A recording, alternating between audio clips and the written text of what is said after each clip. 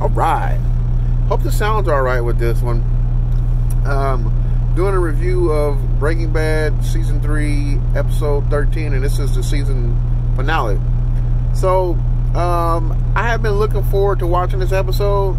The last one was pretty suspenseful, I guess. No, not suspenseful. It left me, I guess the end was suspenseful. That should have been the season finale, not this one. But this one's pretty good. So,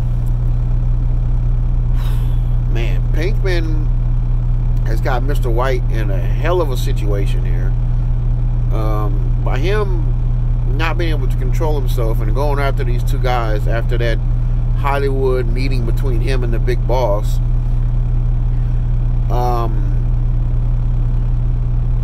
Need to cut my hair again. But yeah, after that happens, now it's sad to say, without that decision, they don't have this episode, which is like, to me, it's like, damn. But I'm torn because I like the direction they took with that information. They lead you along this little chase, cat and mouse type thing, where it's happened so many times before. You know what's coming.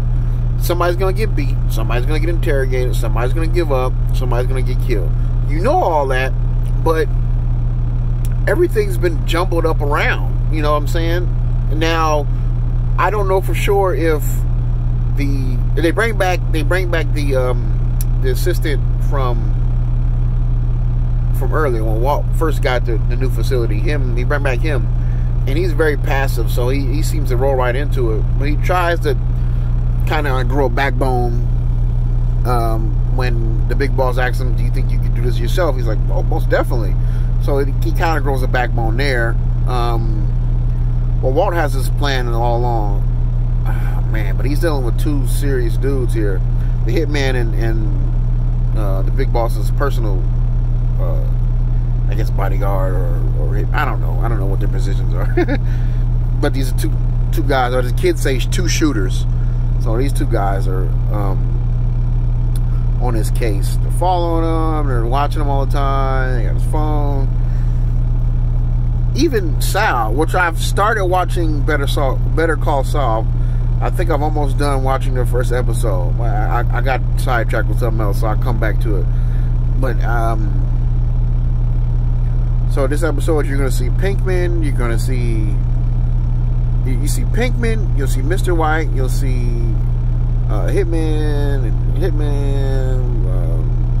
big guy. And that's pretty much, those are pretty much the only characters you'll see in this one. Oh yeah, and the sister from earlier, he comes back. You'll see him. But I'm trying to think of the words to put it. It's a way more mellower episode than the one previous, because like I said, you pretty much know what's going to happen. So usually you would think, I'm trying to think, but already the beauty of it is Mr. White's character has already kind of doing he's doing unexpected things. You don't expect that character to be behaving in that way. At least I didn't. So with that in the mix, now you're gonna start. I started to like guess. Actually, I didn't guess. I was actually pretty into the episode, to be honest with you. Saying, and I know I just said it was. Well, it is mellower, considering it is mellower when compared to the previous episode. So that I'm going to stand by, but it's not a terribly dull episode overall. I'm just saying in comparison to the last one. That makes sense. So you're waiting for somebody to get beat up. Nobody actually gets beat, which is a great thing, because it shows that the big boss has actually been in control the whole time. He knows how to pick his employees, right? He picks people who genuinely want to do it or who are genuinely scared, because that's the way he decides to rule. So he has some people in there who, like, I like doing this job, I get paid well, no big deal. That's the hitman and other hitman. And Mr. White and the Mr. White and the assistant both are very timid people. So you don't have to do too much. You don't have to press them too hard in order to get them to do what you want. So it should make his life fairly easy. But like I said, Mr. White's character isn't acting like that. He's acting a little funny, brand new, if you will. So that's giving him sort of a headache. And I think they try to illustrate that with a small scene inside the movie. They try to illustrate that. Now they show us flashback of when Mr. White first bought the house with his wife. She's pregnant with their first kid. They show the hitman spending time with his granddaughter. I guess I shouldn't have put both those together. They're two different. They're probably, of course, they're used to illustrate two different things. So the one I understand the best is probably the hitman. They show that to try and make him seem human, but he doesn't do anything to make me think otherwise. He doesn't do anything to make me think, oh, this guy's not even human. He's such an animal. It's like he's been calm and cool the whole time. I really haven't even seen his character yell. Now, why would they show Mr. and Mrs. White when they first bought the house? I don't know. Maybe they're doing that in order to get. I don't know. Maybe they're doing that to just give you more background in when their relationship was not necessarily in its infancy, but early on in the relationship. Maybe they're doing that to. I don't know. I didn't get it why they had that flashback. Maybe I'm not paying enough attention. I don't know. I'm trying to think. Oh, Mr. White actually. I don't know if he was acting or if he was serious, because he starts breaking down. I'm gonna give up Pinkman. He was acting because I'm gonna break down. He's breaking down. I'm about to cry.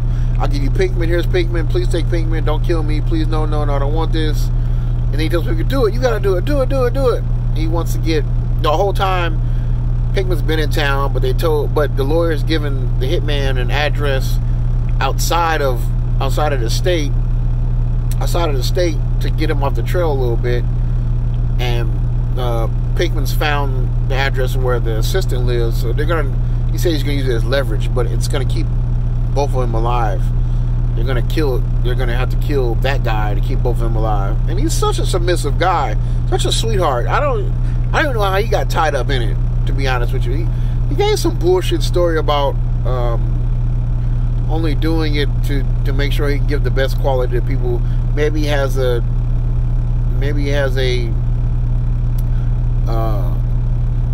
I think he does. I think he said something along those lines, that he has somebody in his family who's using drugs and he wants them to have a cleaner product or something weird. No, but I think that's not weird, because I feel like you would do anything to save a loved one. Most people would. Well, some people would go to extremes.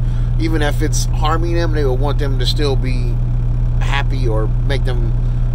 They don't want to push them away. They still want them to be around them. So even if it's harming you, I'm going to give it to you. I'm not that way. I'm not that way. If it's harming you and you keep doing it, then I'm just going to cut ties with you. I know that would be hard for a lot of people to do. But it's like, you can't just turn your back on somebody when they're at their worst. You got to be there. If you really care for them, you got to be there even when they're at their worst. Which is like, I get you. But people, I'm entitled to get fed up.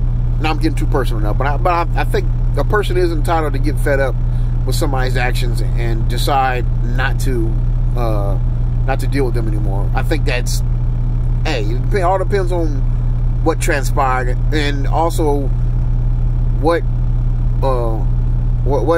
transpired and how it affects that individual. Those two individuals, because like I've said before, everybody's an individual. So what's normal to me is not normal to you. So if somebody does something that rubs me the wrong way, it might not rub you the wrong way, but that's not the point. It rubbed me the wrong way, so I have to cut ties with you. But that's too much of a personal. But I'm just saying how they're masterful. They're very masterful at tying everything in together and making a story. Now, although this was a weaker episode, I feel, than the last episode, I'll give it this. I'll give it a gold star for this. It leaves you wanting more. You're asking a lot of questions. That's all I'll say.